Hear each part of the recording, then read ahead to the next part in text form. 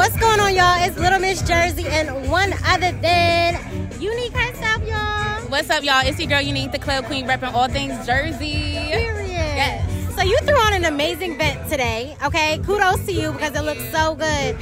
How are you feeling, you know, just as a Jersey club artist and everything that's going on? I feel amazing, you know what I mean? Like, I've traveled all over the world and I get to experience different experiences and festivals, so I've always wanted to do something for Jersey for club music, so it's really dope that I could come back to my city and throw a dope event like this, you know? Just the beginning, just the beginning. Just the beginning, y'all. Y'all heard it first. She has amazing energy, y'all. Doing great things, big things in a positive way. So we're going to follow your journey and wish you the best of luck, y'all. So what do events like this mean to you, period, for your community? Events like this means that we're seen, and it gives opportunity to new artists. And it just is an umbrella, you know what I mean? Like, I feel like a lot of different genres, they have umbrellas where everybody could kind of familiarize them on a grand scale. Club music is popping off, super viral. Drake done hopped on it, Chloe used a sample. So it's just, you know, it's the beginning of something grand for us, you know? And I just love showing love. You know, as a pioneer, I feel like it's good to give back and give opportunities. So that's what I'm here to do today.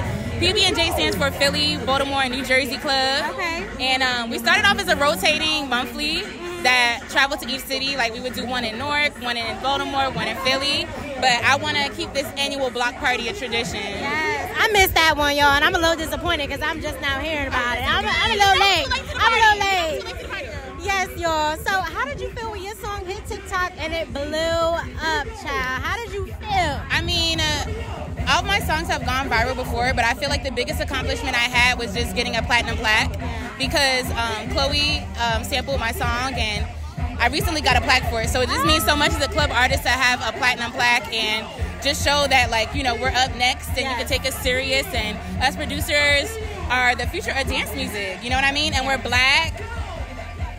Come on now. You see it? Come on. You see it? Some of us are queer. Yes. You know, and yeah, I'm a woman, you know, first of all, so I'm representing all the black baddies that want to be something. Yes. So. Well, we are celebrating you, all the good things that you're doing. Keep killing it for us women, period. And, you know, just being inspiring to our community because our little girls need that. We all need it, okay? Definitely. So thank you so much for having this conversation with me. She's so sweet, y'all. Thank you so much. We are Jersey Loves You. Shout out to PBNJ and UNIIQU, y'all. We're going to see y'all later.